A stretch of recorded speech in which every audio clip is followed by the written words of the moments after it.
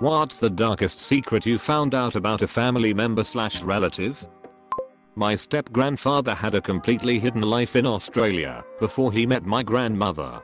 He had a family and kids in Australia and faked his death by driving his car off a cliff then moving to America. His kids thought he was dead until my grandmother found out about them and reached out years later. His son actually became a famous comedian over there, and from what I know, has a joke he does at his shows about his father faking his death to disconnect from them.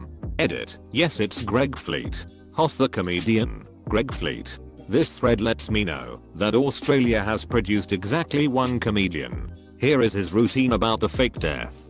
Hoss the comedian. Both of my mother's parents had affairs without the other's knowledge.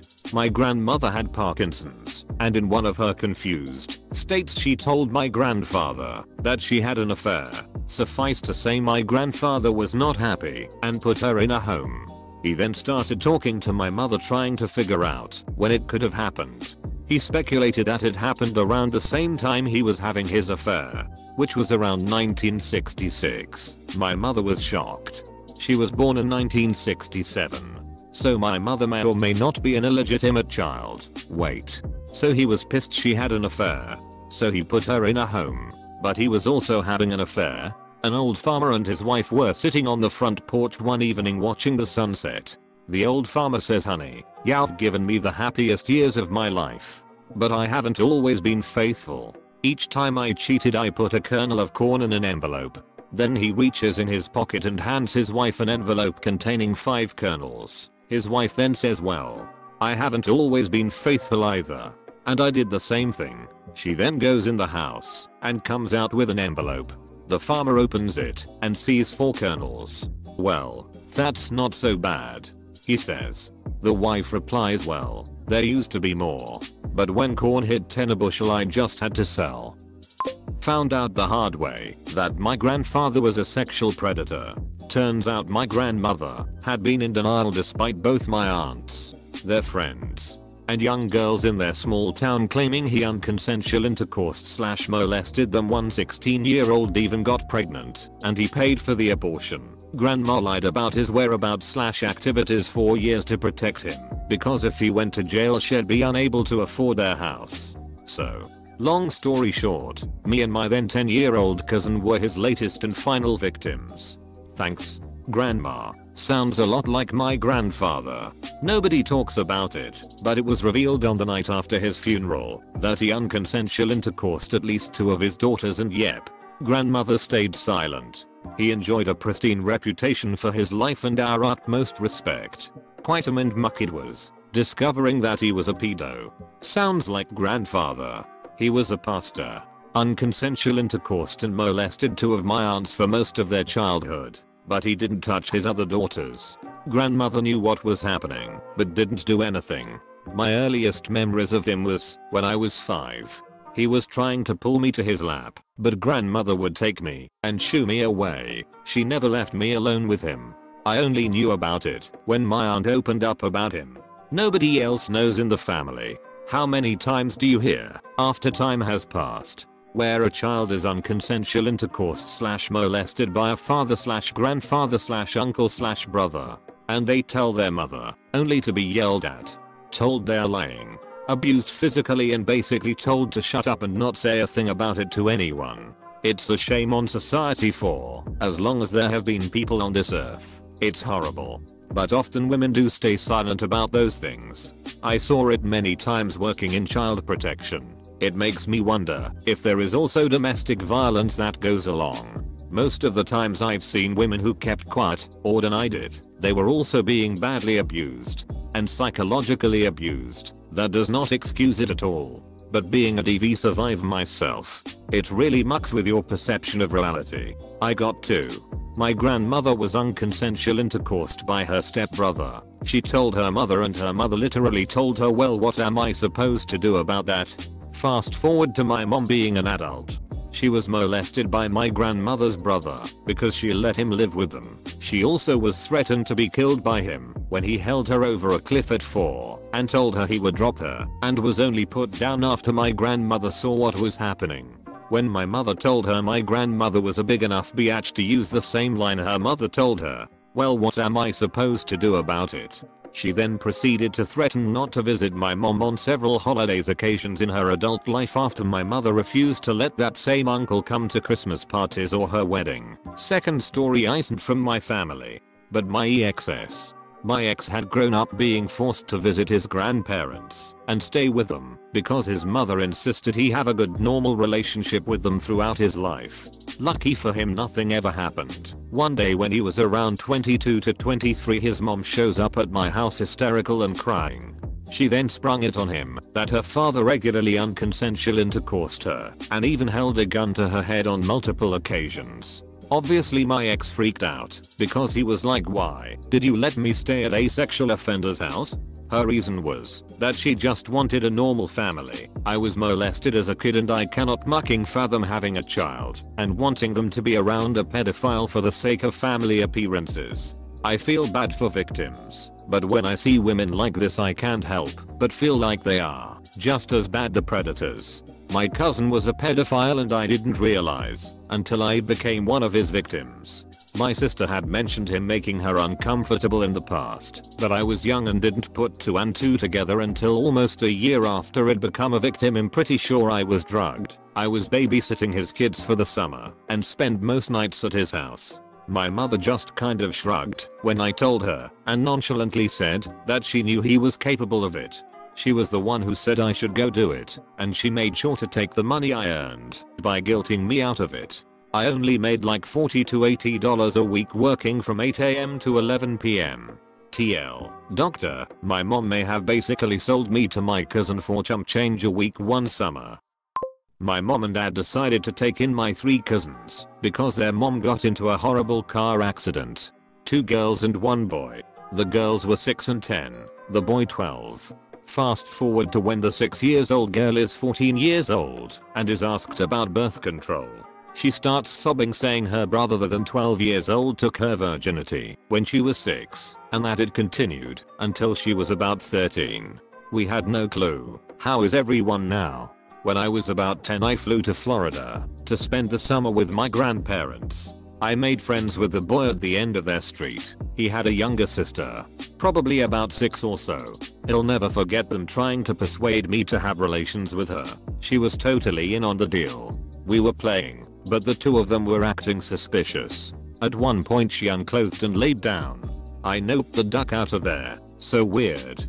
Thanks Florida for this weird memory. What the truck, man. Jesus. Normally when kids start sexually abusing people that young, it means they were already sexually abused earlier in life. Crafty situation all around. I found out that my great-grandpa got away with murder. He thought that my great-grandma was cheating on him with her dentist, so he went into his office and shot him. He got away with it too, and they didn't find out that he did it until he told everybody before he died. Edit. Since a lot of people are asking if she actually cheated on him, I don't know. But, considering he was an butthole, that she was afraid to leave, and he ended up being capable of murder. Probably. Damn. He shot the dentist. But he didn't shoot the secretary redditor. One of my aunts raised another aunt's baby as her own. My mom had 4 sisters and a brother, all of whom got married and had kids. So I have around 20 cousins. Unfortunately 3 of my aunts got breast cancer in their 30s. All 3 recovered. But years later the youngest, Mariah, got it again and got it worse. Mariah needed a bone marrow transplant. All her sisters and children got tested, but no one matched. The family then revealed that Mariah had had a teenage pregnancy. Her first child was actually my cousin John, who had been adopted and raised by my oldest aunt as her second child. None of the cousins knew about this, including John and his revealed to be adoptive siblings. John was asked to get tested and was a match, so he agreed to donate bone marrow to his birth mom, Mariah. John was in his late 20s at the time and had had very little contact with Mariah over his life, so has pretty cool. The transplant took, but Mariah eventually succumbed a year or so later. Wow, that must have been a crazy roller coaster for him. Did they ever explain why John's bio mom didn't cold and raise him and his aunt became his mom? My uncle didn't have an aneurysm stroke spontaneously. Sorry. I'm not a doctor. He deliberately stopped taking his blood thinners. Dude was 63 with a wife, 4 kids and 15 grandkids, the oldest of which was 13 and the youngest was not even a year. He was just done. His wife doesn't know. His kids don't know. I only know cause I overheard the family doctor telling my dad. As far as I know, only myself, the doctor, and my dad know. As someone on blood thinners, this scares me. It's a reminder of how critical taking these meds every day for the rest of my life is. Stopping is disability at best, death at worst. I knew what I signed up for though. Beats having open heart surgery every 10 years. Jesus though, what an awful way to go out. My dad did this, although not because he was done with life, but he just hated taking pills and had no regard for his own well-being. Luckily his wake-up call didn't kill him. He went into the hospital because his chest hurt. The doctor, who was his usual doctor, was very calm, pulled out a needle and put it into his chest. Takes some readings. Pulls out a bigger needle and put it into his chest. Takes more readings. Pulls out the biggest needle my dad had ever seen and injects him, and it was one of the most painful things he'd ever experienced. Takes his readings and says, okay good, if that didn't work we'd be rolling you into the, or why? Oh, you were dying. So it was going to have to be open heart surgery, and you probably would have died anyways. What? So, are you going to keep mucking around not taking your pills? I thought he had told everyone this story. Turns out he only told me, and I guess I know why. Because when I told my mom and sister, they lost their poop at him. Here goes. My 2 remaining grandparents, my father's father and my mother's mother, married each other when they were 75. This made my mother and father stepbrother and stepsister. Since the son of my father's sister, my aunt, is my cousin, and the son of my mother's brother, my uncle, is also my cousin, I became both cousins. I am, therefore, my own cousin. It'll never be alone. What are you doing, step bro? Edit. Wow, I didn't think this would get this much upvotes. Thanks for the awards. Alabama intensifies. That my grandfather murdered his own brother to inherit his money. Edit. It's kinda funny that I received wholesome awards talking about how my grandfather was a murderer. Lol. Did he get away with it? My dad told me that before my mom and dad broke up, he hadn't been happy with her for several years. My mother even had a miscarriage at one point, which destroyed the both of them. But he couldn't leave her because he was afraid that she would hurt or even kill herself. So his only thought was to have a kid with her, so that motherly instinct would hopefully prevent her from killing herself. Are you the child that resulted? What a burden to have to carry. Deleted. What a ducking useless piece of poop. That's so soap opera poop right there. How is that not criminal?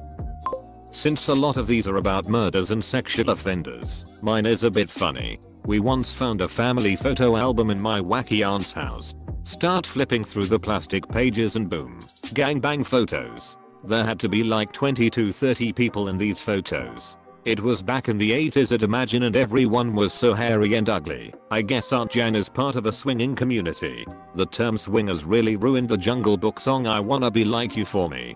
Bad mental image here. After you said everyone was so hairy. Even worse if it was a grup frick. Your aunt probably blew everyone in the room. This reminds me of something that happened a few Thanksgivings ago. My cousins and I were reminiscing and going through some of our grandma's things. She passed away in 2004, and we came across a manila envelope labeled pictures. My cousin opened it, and a bunch of pics of 1970s flaxadix fell out. The envelope was full of plagiarized cutouts and inserts. So much hair. So many small, floppy dicks. I thought that was pretty bad. But it would have been 200x worse if the pics were of my grandma having frickfests. Lol. I found out 2 years ago that my mother had a baby she gave up for adoption 18 months before she had me, and then had another baby when I was 3, and she also gave that baby up for adoption. All 3 of us have different fathers, and I think the only reason she kept me was because my father married her, but that marriage only lasted a year.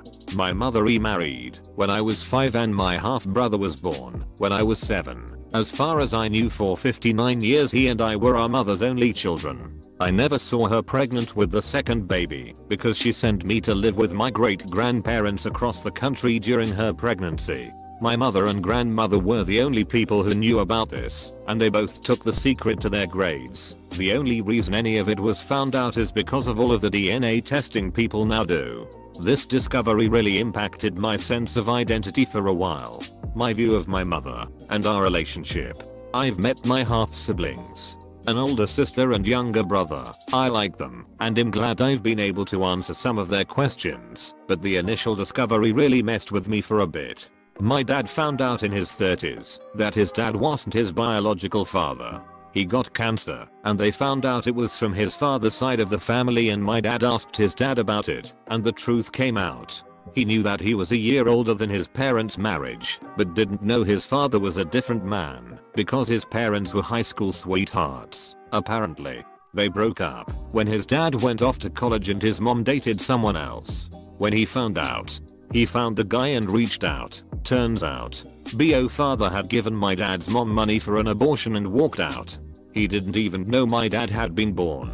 He told my dad to never contact him again, and that chapter of his life was over. My dad has half siblings out there that he isn't contacting because of the wishes of his BO father.